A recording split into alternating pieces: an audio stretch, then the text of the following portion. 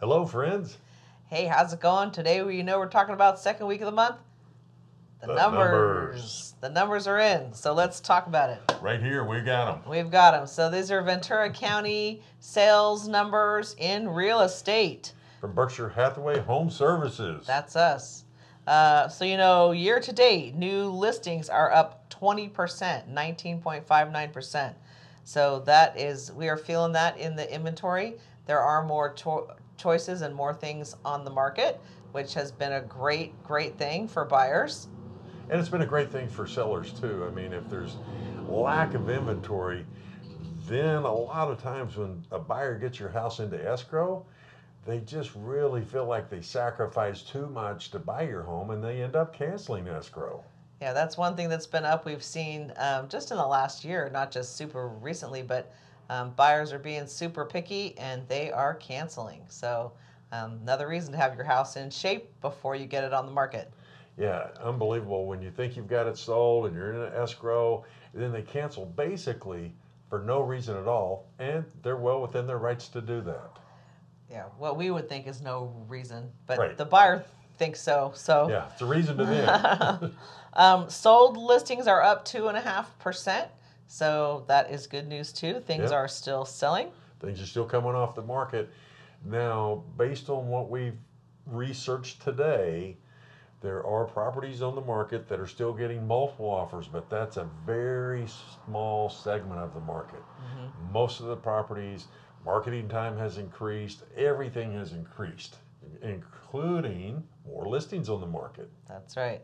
The average sold price is up 9% year to date.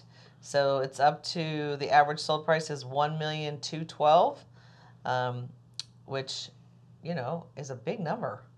Big number, especially for a first time home buyer or even somebody that's moving up buying, because you've got a lot of things to factor in that. Property taxes, more maintenance, water bills, electric bills, all the bills that come with moving up. The median sold price, which means half the property is sold above it and half the property is sold below it, is $945. That's up 6% year to date. So prices still continue to climb up. They do, and as things get pricier, payments go up.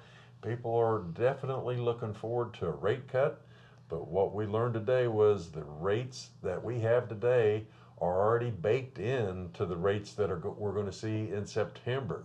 So even though Fed may cut the Fed funds rate, you're not going to see lower interest rates than what we've got right now. Well, we hope so. Yeah, we hope they come down. But we hope so. But they're saying the market, they always pre-bake in the things like the earnings reports. They kind of know what they're going to be, and they bake that in. Well, that's kind of how the interest rates coming down. But they've come down a point.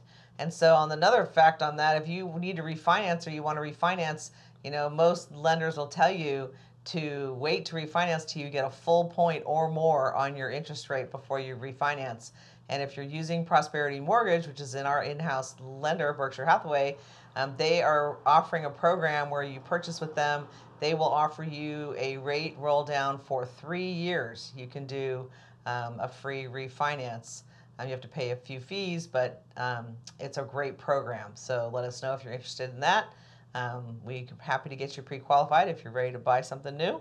Yes, Prosperity Home Mortgage, Prosperity Home Mortgage, they will waive all their fees. So it's free from them, which is absolutely tremendous. Right. Especially if you're buying today or you've bought in the last few months. Yep. The average days on market is down from 42 to 35.